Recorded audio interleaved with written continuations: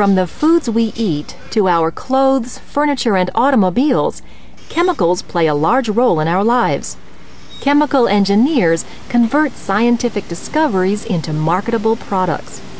Chemical engineers are involved in many aspects of chemical production, research, and design, as well as in the construction and operation of industrial plants.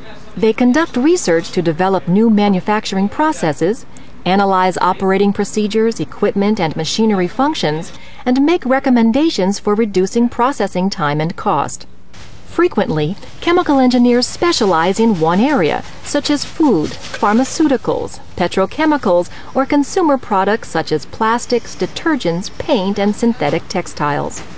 Other chemical engineers who have knowledge and experience in both the scientific and production aspects of the work may be employed as administrators, project directors, sales engineers, or technical consultants.